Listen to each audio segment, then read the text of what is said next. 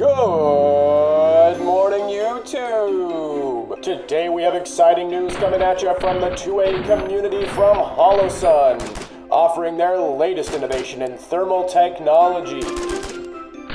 This bad mamma jamma is capable of being both a red dot and a thermal sight. Boy howdy is it confused like the teens of America today.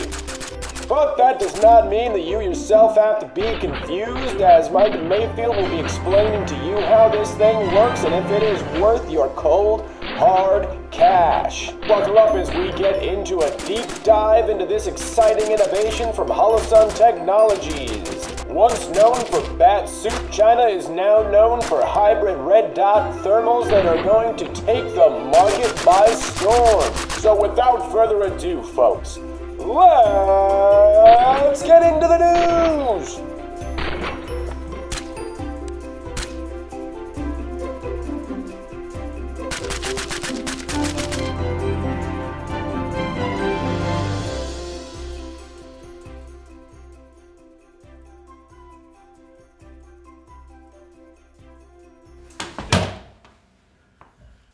Welcome to the new Micah Mayfield YouTube studio.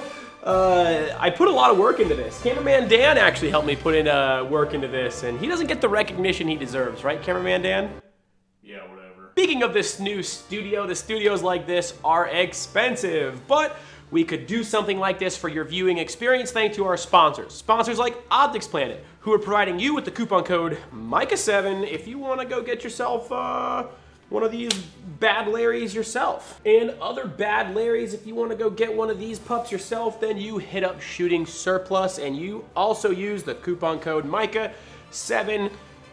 Both those guys, if I were in a room with them, I would, the third sponsor for this video, Americana Pipedream Apparel, Milsurp, Knives, Flectarn, Omani DPM, all your good stuff, and 100 Concepts. Guys, the scope caps, if you're into them, I actually highly recommend checking them out. The kill flash on these are amazing. Scope caps, you don't break them. Bungee. Anyway, love those guys. Best products in the biz. Ammo, all the ammo in today's video was provided by LastShot. Coupon code PLUG! I'm going to break this video up into parts. If there's so much information that's going to be here. If you need to find the information you specifically care about, look in the timeline below to find which chapter that you're specifically looking for.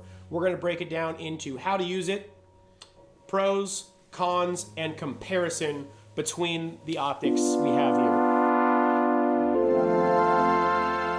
I was very lucky to be one of the few people to get an early sample of one of these new, highly anticipated, I mean, this thing was probably one of the most talked about items at SHOT Show, without a doubt. I have the Holosun DRS-NV, that is the night vision optic. This one retails for $999. You heard that right. You can see in the dark for $999. And then we have the Holosun, probably the most anticipated one that anybody is here for, the Holosun DRS-TH. Okay, that NV stands for night vision, TH stands for thermal. Alas, I could have had a video on these things done a long time ago, but on this channel, I'll never do something that I really don't know anything about. So what did I do? I went out and killed a whole bunch of pigs and hunted out of a helicopter and went coyote hunting, rat hunting, varmint hunting, and other hunting with the night vision optic, with the iRay Rico Alpha, a dedicated thermal, the AGM Sting IR clip-on, and lastly, the DRS-TH. Okay, so the only one here that's not a thermal is the DRS-NV, so we'll kind of save that segment for the end. But the three main focuses of today will be dedicated versus clip-on versus its own class of optic, the Holosun DRS-TH. I was relatively new to the thermal space. That is why I went ahead and really, I went all the way down to Texas and went hog hunting. I went all the way out into the hills of Idaho. I used all three systems extensively. I could have been the first person on YouTube if I wanted to just pop out a video on this, but I didn't want to do it. I wanted to get a real opinion on whether or not this guy was worth it, okay? Now, we're gonna work our way up. So we're gonna go ahead and talk about this is $1,600, $4,500, and lastly, $7,000. At the very, very far end of the spectrum, we have a $1,000. Right off the rip, when I turned this thing on, I didn't really know exactly what I thought of it. Like I said, it was one of my first thermal experiences, and the manual is extremely overwhelming. When you do get your Holosun thermal, open the manual, read it front to back, you still won't understand how to use your optic. So go out, start clicking the buttons, and do all that kind of stuff. So let me just go over a brief summary of actually how to use this optic. Okay guys, we are now punched in on the optic, and we are going to explain how to use it. While doing so, I will also overlay what's happening on the screen as I'm clicking the buttons. So to turn your optic on, we're going to go ahead and start by just using it as a red dot. We're going to hold the plus button on this side, and boom, we now have a red dot reticle turned on. Cool. Now we're going to flip the front cap up and tap the power button right here. And we get a Holosun logo, and boom, we now have our thermal optic turned on as well as our red dot.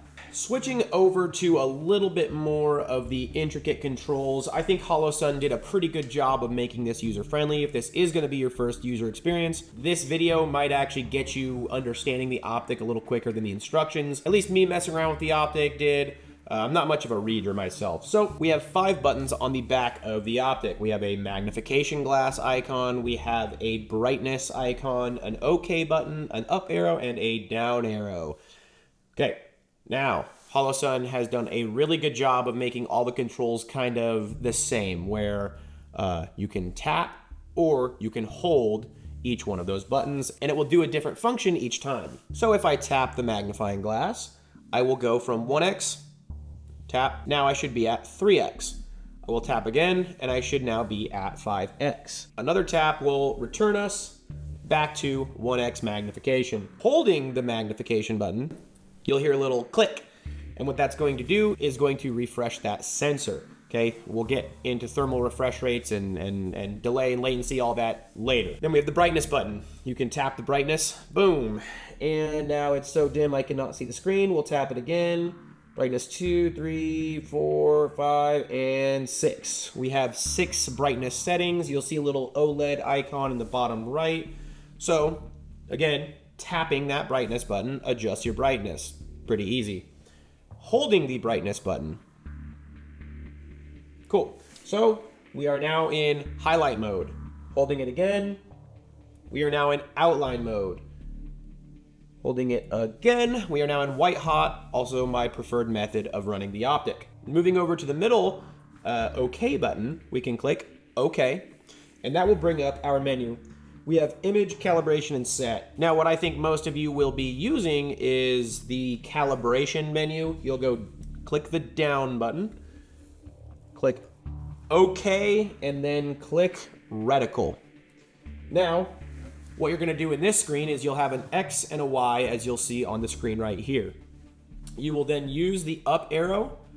I'll click it right now, and you can see the value is changing, and then I can click. Now the goal here is that you will already have maybe zeroed the red dot, and you can kind of slave that reticle over to the red dot so your zeros match up between the thermal reticle and the red dot. I would confirm 0 independently just to make sure that everything's good to go. But to move over to the other axis, you simply tap the OK button again, and now you can use these up and down arrows to move that reticle whichever direction you need. Now to get out of the menus, you long press the OK button, and now we're back on the reticle screen. Long press it again, we're back on that main menu. Long press it again, and we are now out of the menus entirely. So for the menus, a recap. OK is to move forward by simply tapping it. To move backwards, you hold Okay, moving over to the last two buttons, it is an up arrow and a down arrow. And just like the theme with the rest of the buttons, there is a single tap as well as a press and hold feature for both of them. We'll start with the up arrow. With the up arrow, you can press it once and you'll notice the blue light will light up right there. And we just snapped a photo. Now with the up arrow, we can long press it. Boom, that blue light is now activated again. And we are now recording. So tapping once, picture. Pressing and holding, you are now recording.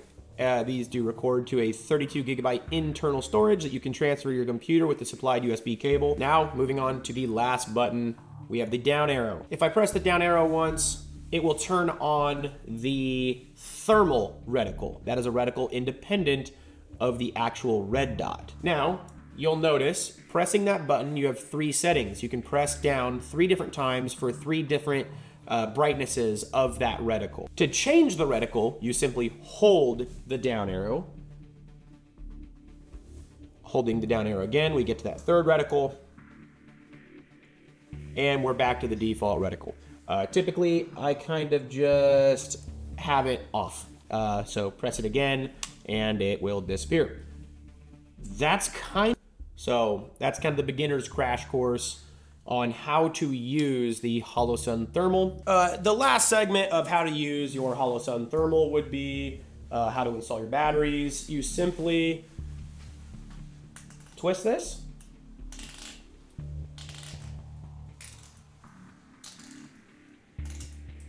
Boom, and you have your rechargeable batteries that it comes with. Mine came with 4 of the batteries, and they last a long time. We'll delve into that when we start getting into the pros and cons. Boom, nice and easy to install batteries. Without further ado, let's move on to the next chapter in this video.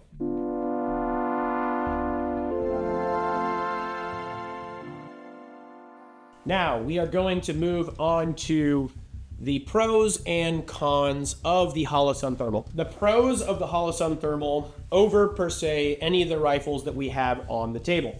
You do not have to dedicate a rifle to be a thermal gun. You can have a red dot and simply pop your cap down, and now I can see just my red dot reticle. And then when it's nighttime, you can flip this up, which is when you'll start using the thermal lens. You don't need to take light in there. And you can still use that red dot that you had zeroed earlier as your zero. I think that's the most convenient thing of this whole system. I put down a whole bunch of pigs. I didn't record all of them. I actually only recorded 1. But I wasn't missing. It's dead on. It works extremely well. I think another pro of this thermal optic is it is significantly easier to learn how to operate and understand what the settings are over, say, one of these IRA Rico Alphas or even one of these AGM Sting IRs. It is actually, this was my first thermal optic that I actually really had experience with, and I pretty easily started to figure out how to zero in, what modes did what, the brightness settings, how to record. It was a pretty user-friendly experience. I think the guys over at Holosun understood their customer base really well, and I have to give them hats off on how easy this thing was to learn. The manual made it sound more difficult than it really was. I think another pro of this thing, and maybe the biggest pro of all, is simply the cost of this unit. $1,600 is insane to not have a dedicated thermal setup. This is also not a dedicated thermal setup, and this is $4,500 plus the cost of the EOTech Voodoo and mount. You're almost near that $6,000 range to achieve a non-dedicated thermal setup. Another pro of this optic that I think is worth noting is the internal recording storage. Felt like it never ran out. 32 gigabytes of storage. I kept starting and stopping when I was in Texas recording, but then I started to realize, wait a minute, I still have 99% of my storage available, and I've recorded like 20 clips already. So then I just let it run for minutes and minutes and minutes. Like I probably have over an hour's worth of footage in here. I've only used 7% of the internal storage. So you don't have to use an SD card or anything like that to transfer the footage to the computer. You simply pop the thing right here and use the included cable. Once again, I don't know how they fit all that into a super small thermal. We have the list of pros out of the way. Let's go to the list of cons.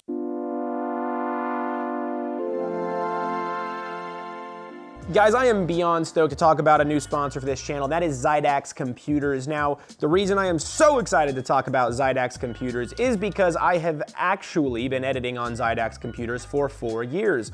Whenever I've been, like, legitimately, as soon as I got on with Garantham, the first computer that I got was a Xidax computer. Even when I have issues that I think is Xidax's fault, and it ends up just being me doing something dumb, they've always been there to help me fix it. And their computers have always had my back through countless hours of editing. So it is a product that I can trust, that I can tell you should trust, and they're a company that I think you should absolutely give your business to. They are strong advocates of the Second Amendment, big gun guys. Can't appreciate that enough in today's society. So guys, I'll have a coupon code and a link in my description where you can check out Xidax PCs, because those dudes are mega based and so are their computers. Getting into the cons, I want you to realize cons are kind of relative to price, okay? So just because something on this table might be better or worse, it doesn't mean it's better or worse for the money. So keep that in mind. Now, when talking about the cons, the first thing I'm going to start with is one of the biggest things people look for in a thermal. I don't know if I'd say the biggest, but one of the biggest. And that is the core resolution. Then we can come over to the dedicated thermal from iRay, the Rico Alpha, and we have a 640 by 512. Okay, that is more than double the resolution coming out of this thermal core. What I find to be the most impressive is we have a 640 by 512 pumping out of this clip-on, okay? This tiny little unit, also for $4,500, even less than the Rico Alpha. All you simply do is swing in front of your optic, also has a 640 by 512 core. Now, that being said, neither of these two optics possess a red dot and a zeroing mechanism, and it's a hybrid sight and all that kind of stuff. So it's understandable how Holosun had to jam pack all that tech into one unit, why it has a 256 core. We'll get into my opinions on that when we actually talk about the application side, when I was hunting and all that and the comparisons. For me, I was able to kill pigs and other things with this just fine. So, you know, it does punch down from dedicated and clip-on thermals. And moving on to the, I'm gonna say the last con, because it's the last con I can think of. I'm sure others will find more, but we're gonna talk about the identification range. Guess I should have put this in the pros, but the detection range. So I feel like once this thing was announced like a year ago at SHOT Show, the big myth was, well, you know, since it's a red dot, the identification range is like 60 to 100 yards. So it's as good as useless, right? You're really not gonna be seeing much through it. Well, when I went out there, Angel from Sandy Creek Outfitters had been hopping out of the buggy, gets out, his optic, the Envision Halo or the Envision something, sorry Angel, but he'd hop out, his had a rangefinder on it, he was like, those are pigs, 1,200 yards. Now, A, he's a master of his craft, so he's used to knowing what's what that far out, but B, you know, I looked through his optic, I could kind of tell they were pigs if I knew what I was doing more. Then you could either say this is impressive or not impressive. When I took the Holosun thermal, I humored myself and I went, all right, I'm gonna look into that field. And by golly, I could see heat signatures out to that 1,200 yard mark, okay? Now, to me, this was mind-blowing considering all the rumors from SHOT Show and the internet and all that were saying, you know, the detection range. There's a difference between identification and detection. ID, you know what it is. Detection, you see a heat signature, and that's all you know. Now, when I saw those little white dots on that sensor, I was blown away. If you did have this idea in your head that you will only be able to see something, and this sensor turns black and falls off after 100 yards, incorrect. You will be able to see heat signatures very far. Now here's the con. Will you be able to identify through this 256 by 192 sensor what you're looking at that range? Absolutely not. Even when you start dialing in the magnification to 3 and so forth, it's still a blurry mess. You will not be able to be like, that is a pig at 1,200 yards. You will be able to say that is a heat signature at 1,200 yards and decide if you want to pursue it or not. Where I got impressed is most pigs in Texas, you're shooting 100 yards and in. I'm going to show you a pig at 50 yards on the screen right now. I'm also going to end this pig's life. So as we're watching this clip, I do want to note that the plus on the center of this clip is actually not my 0. I was using the red dot as my 0. And so you may look like I'm missing, and you do see a couple misses. I probably should have settled down on the trigger there. But the pig does cease to exist in this planet. Thank you to my Holosun thermal.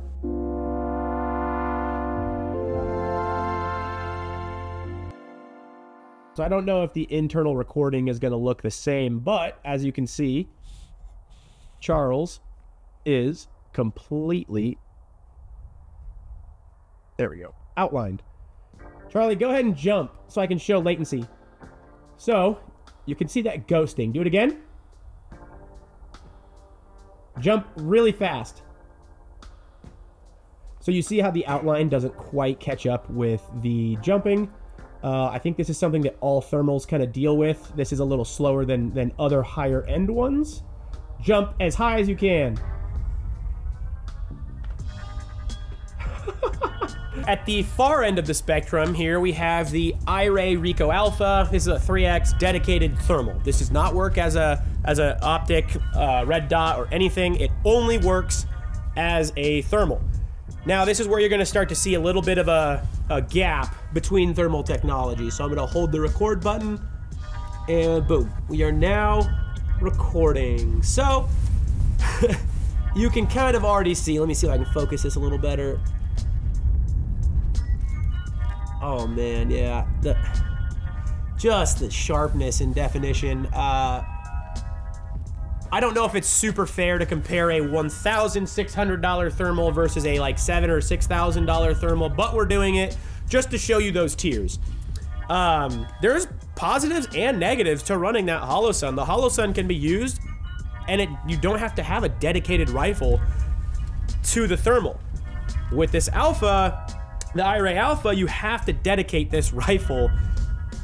I guess some argue you could put an offset red dot, but it's not quite as convenient as the Holosun. Dude, you are looking stacked.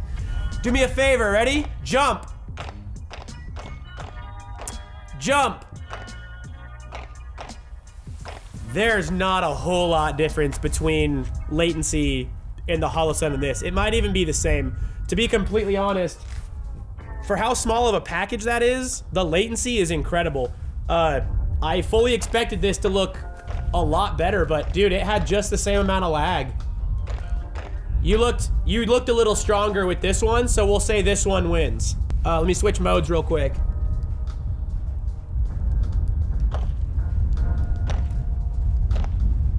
So now we're in black hot.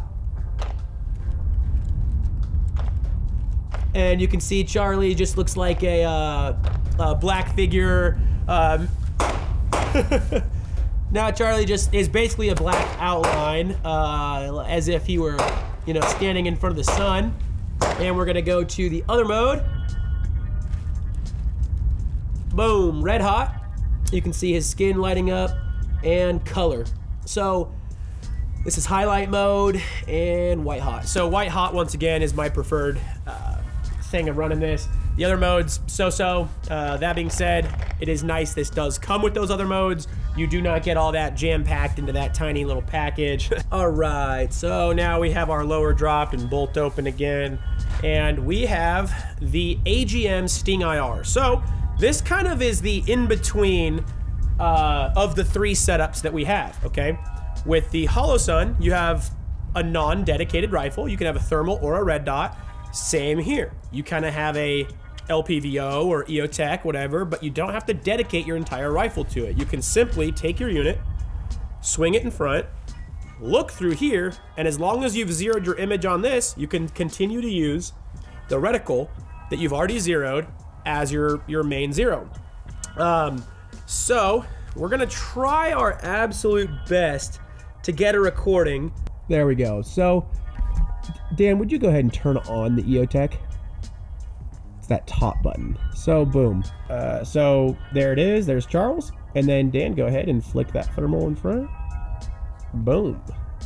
Now you have a thermal in front of your LPVO.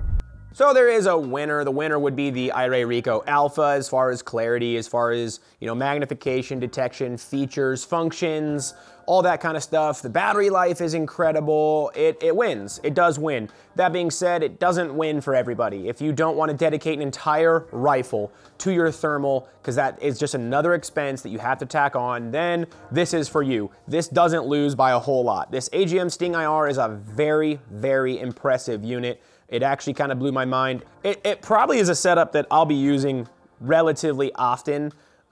This rifle really impressed me. This unit really impressed me. Now, one thing I haven't talked about is AGM, when I told them I was going to be doing this video, if I could use their product, I didn't actually ask for this, but this is their Sidewinder. So whenever there was AGM footage, it was actually filmed through the Sidewinder, which I hopefully wasn't misleading about the Sting. It's just, I didn't really think that I wanted this or had a use case for this, but now that I am actively hunting out here, all my boys are going out, everybody's like, yo, bring the monocular, bring the monocular. I actually highly recommend, I mean, this is like sub $2,000. If you wanna really spot something at night, I'm telling you right now, getting out there and only using this and just scanning and scanning and scanning and scanning, holding that rifle gets very tiring. I almost recommend running, you know, a setup. If you are under budget constraints and you want to run the Holosun DRS-TH, you're not making a bad choice at all. You're going to be able to shoot and kill things at night. But unexpectedly enough, yeah, no, this is actually coming out with me like every single time I hunt now. Just being able to go like this, not wear yourself out. It comes with a base 2x zoom. It's inexpensive, and you will absolutely be able to find whatever you're trying to look for at night. For $1,600 and not running a dedicated rifle to your thermal at all, this is a great option. I'm gonna be honest. So obviously there's better thermal offerings on the market. Whoa, shocker, you know, like triple the price gets you a better product.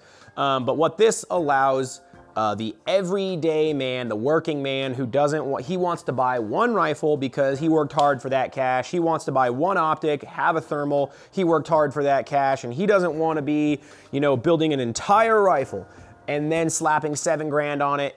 This makes a ton of sense. You're going to accomplish what you need to accomplish with this. If you're a rancher and you're dealing with hog problems, you're gonna kill those hogs.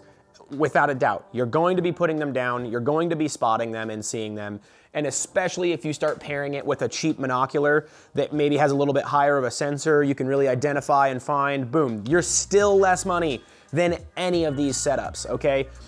Like, this is like the dream combo as far as affordability, in my opinion, for hunting and all that kind of stuff.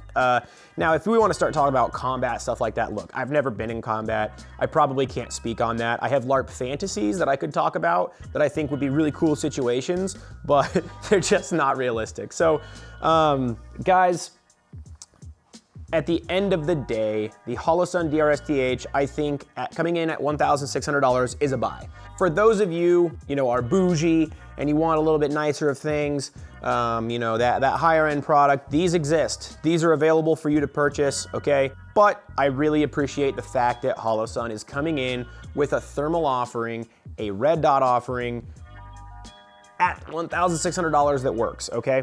It's packed with features, it's easy to use, it has a great battery life. I don't have a whole lot of bad things to say about it. That being said, there are things to harp on, and I know people are gonna harp on this because these are better. There are better offerings out there. I'm not saying this is the best thermal on the market. I am saying for the money, what you get, I think is very worth it. That's the bottom line. Now, closing out, we're done talking about thermals. If you guys were interested in the setups that I was running for these, I'll just give you guys a quick shout out to whatever's on all these guns, okay? So we have the Daniel Defense Risk 3 upper, picked that guy up from OpticsPlanet. Obviously the Holosun Thermal Pec, whatever Pec, I don't know. And lastly, this is actually a really neat little guy right here.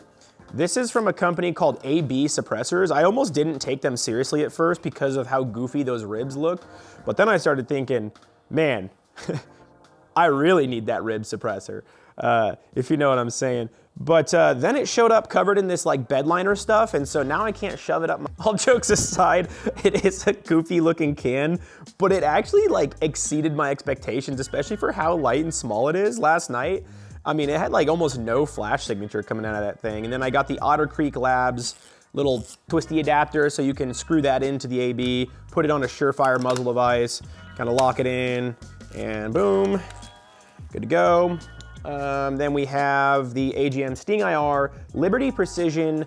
This is the Torch, also probably one of my favorite suppressors I currently have. As far as 5.56 cans go, highly recommend checking out Liberty Precision. And then lastly, this is just kind of a hodgepodge build, you know, random parts. It's just thrown together. This right here is a Ripcord Industries rifle, so awesome rails. You guys saw this one in the scope switch video, and I'm running an IR light on this guy. It's IR only because it's kind of my dedicated coyote gun. I'm not really using this for anything else. That's why I have the dedicated thermal, the IR light, and then I'm actually using a Wit Machine and Tool suppressor. I think you can get these Wit Machine cans for legitimately under $500 with the tax stamp, so they're like absurdly cheap. I know they're really durable. Kind of just tank suppressors and oddly affordable. Obviously you're gonna get better performance out of these guys, but that is what I was running. I love that tan look with the tan rifle. Guys, thank you so much for watching and tuning in this far. If you did watch the whole video, God bless your soul. I'm sorry that it was so long. There was a lot of information. I probably will get back to that more lighthearted content after this. This one really took a lot out of me. Time-wise, I mean, you notice the uploads kind of stopped. This was a behemoth of a project. I didn't want to give you guys really bad info. I really wanted to use it, and I really wanted to get some use case on this, but not just this, but other things. And man, I did not realize what kind of a task that was going to be that I undertook. Thank you for watching. Please subscribe. It helps me out a ton. And as always, guys, I have plenty of great things coming for you now that this is over. Hopefully we can get back to some regularly scheduled uploads. And we also stream on Fridays at, what time do we stream? 7. We stream at 7 Mountain Time. That's 6 p.m. PST. So check out Twitch. Love you guys. Talk to you later. All right, wrapping up. I know you guys are probably like, dude, you said you were going to totally talk about the night vision optic. I said I was going to save it for the end, and now I am. Now, the reason I'm saving this for the end is A, it's not a thermal optic, and B, I'm just going to say it, as an owner of night vision, I don't have a lot of use case for this. This one's going to be a weird one to talk about. So, let's just kind of dive straight into it. Getting into the Holosun night vision optic, this thing is only $9.99. It's by far the cheapest out of any of these optics we've talked about today, okay?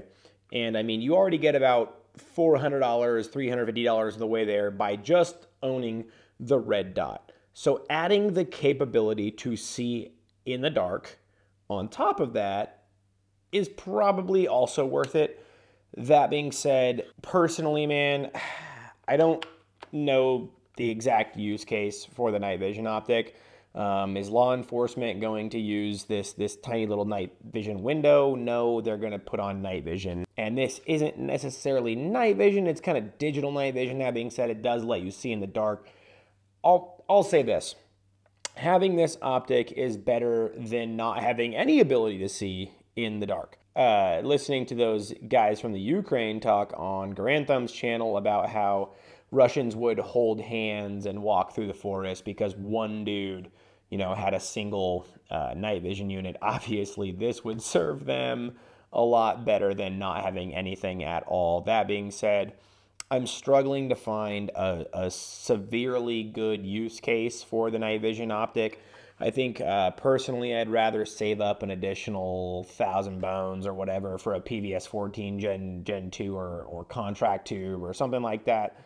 I don't think it's utterly useless. I do think, you know, seeing in the dark and having it weapon mounted and all that for $9.99 is about right as far as price goes. It's just personally, I don't have a lot of use case for it. And I'll also just leave you with this, and this might sound like a cop-out, but I would go watch Dirty Civilians video where they talk about this night vision unit a little bit more than I will in this video. I don't think it's a bad purchase. I also don't think it's a purchase you need to make.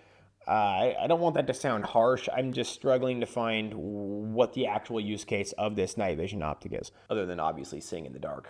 But that's about all I'll leave you with. I'm not going to go too far into it. I'm sorry if I disappointed you by not going into a full-on review of the night vision optic. I'll also be completely honest with you guys and say I didn't really use this one more than like twice.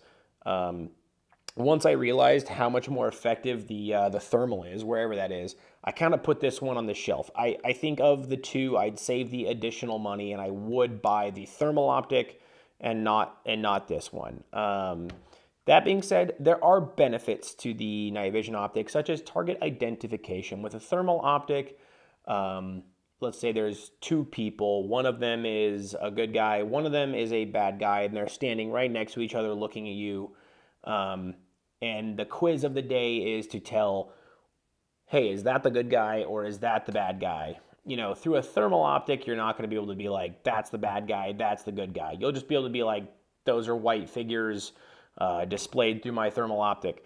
Now, with night vision, you'll actually get some detail, you know, recognition, all that kind of stuff. So you'll actually be able to identify what you're looking at. So there are some benefits to owning the night vision, but personally, you know, like I said, would never lie to you guys. I didn't use it enough to give you guys a real opinion. I don't have a great use case for it because I do own night vision. Anyway, closing out.